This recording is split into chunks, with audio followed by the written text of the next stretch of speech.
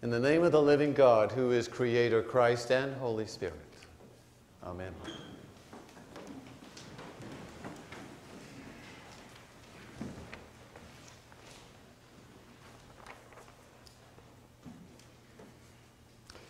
You heard it in the collect of the day. O God, the protector of all who trust in you, without whom nothing is strong, nothing is holy.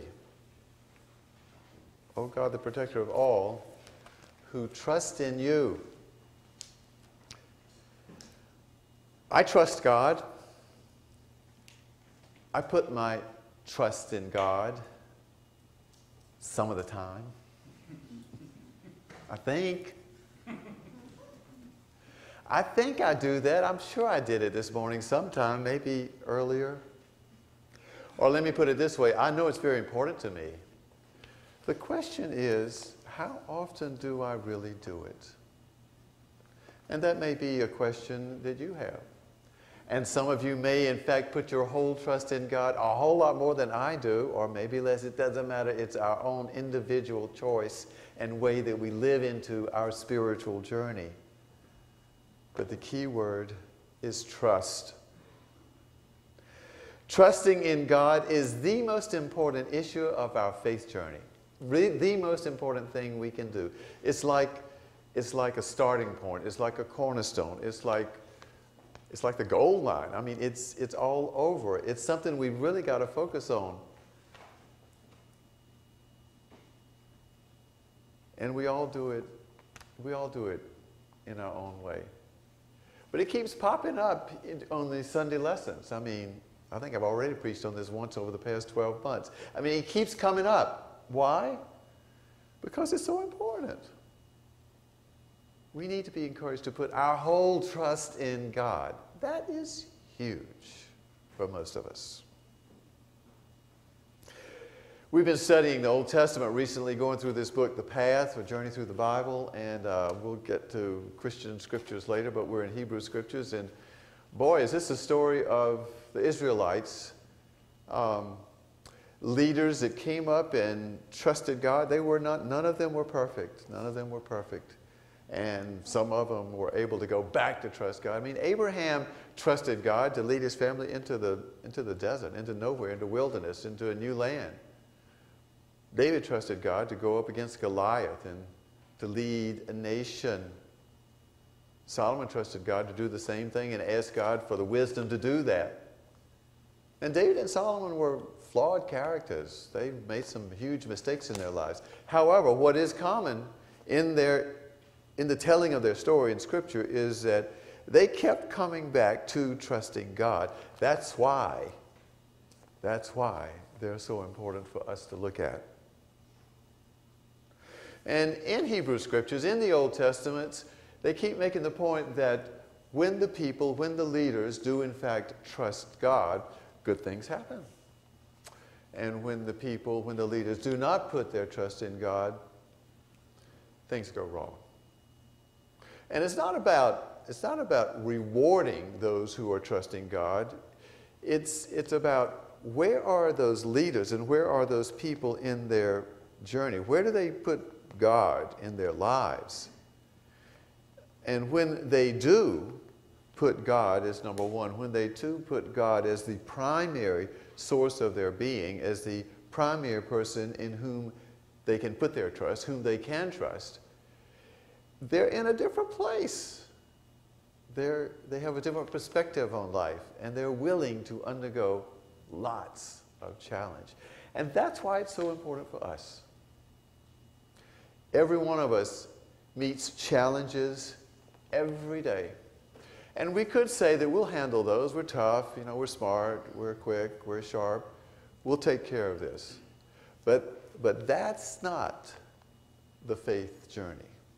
I mean, that's using the skills that God has given us to get through challenges, which we certainly have been trained to do, and we have survived to this point. But there's another level to our lives, and the level is one of faith. And when we can, in fact, first go to God and say, God, here I am. I trust you. I'm in a bind. and I need guidance. Now, that's a whole lot deeper than figuring it all out on our own. And it is a fact that when we put ourselves in God's presence, our hearts open up, our minds open up, we become more comfortable with who we are, and we see lots more potential and possibilities with our lives. And things work out. You see how important it is? And yet I bet that well, again, I cannot speak for everybody else, but I know that God wants us to put more emphasis on trusting God. It pleases God, and it's good for God's people. So we need to do it. Paul tells us in this reading that there's nothing that can separate us from God. I mean, any kind of calamity, any challenges that come down the road, convinced that neither death, nor life, nor angels, nor rulers, nor things present, nor things to come, nor powers, nor height, nor depth, nor anything else in all creation will be able to separate us from the love of God in Christ Jesus our Lord. St. Paul is saying God is always there. Always. It doesn't matter what's going on in our lives. Always there.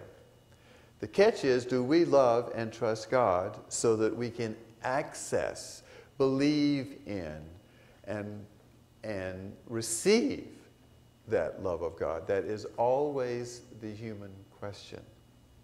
To what degree do we really trust God to lead us in our living? Matthew, you know, is a primary collection of parables, and we've got 7 in this lesson today. I'm just going to look at one. They're all talking about the same thing in different ways, and I'd like to say they're all talking about trusting God. But especially this one about the mustard seed.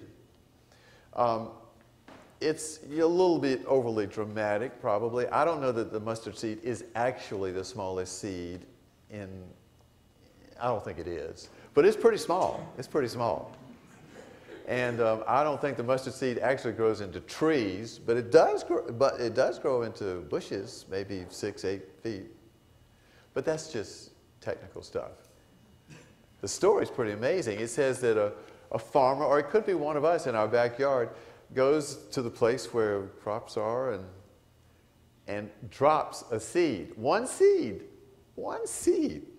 I mean, it doesn't do anything to cover it up or water it or fertilize it or put lime down. None of that stuff. Just drops a seed, and the rest is totally God's work. The work of God's creation. And the message that I hear there is, yes, in our relationship with God, we play a role. We have to initiate something like, God, here I am. I need your help. God, here I am. I want to participate in your role and your purpose for this world. And then, you know what we're supposed to do in our trust is just to back up and listen. Not try to take over. Just to back up and listen to what God tells us to do, how God leads us, how God invites us into God's purpose for this world. See, it's about trusting. When we trust God to take over, amazing things do happen.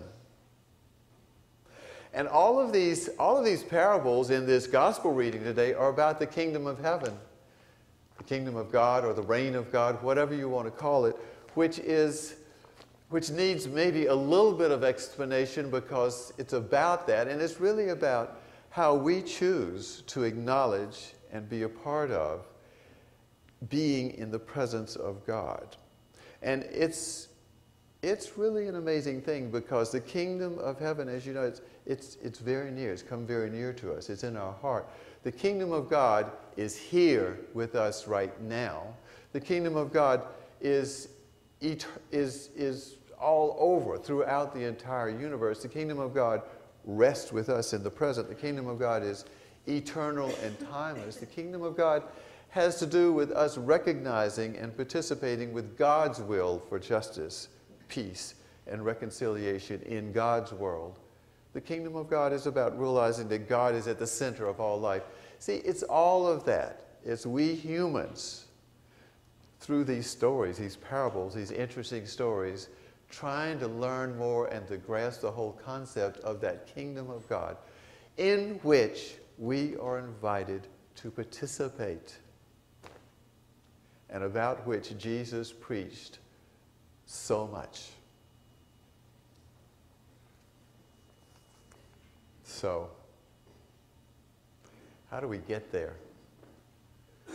How do we get there to be in the presence of God, in that kingdom, in that reign, in that space, in time, in the present and forever, where in fact we feel like we are with God and working with our Creator?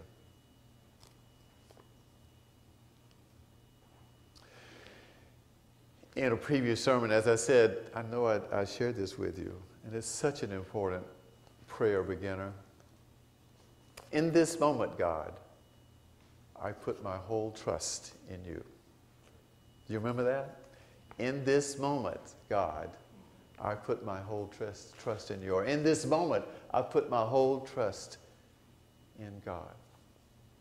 Well, what I want to do as a way for reflecting on this is in the stillness of this place, in the sacredness of this place and this time, I want us to close our eyes and to say that sentence. And it's not making a promise for the rest of the day, but it is making a promise or an intent for right now. And my hunch is you'll feel something. Just say the words together, and then you can say them on your own silently. In this moment,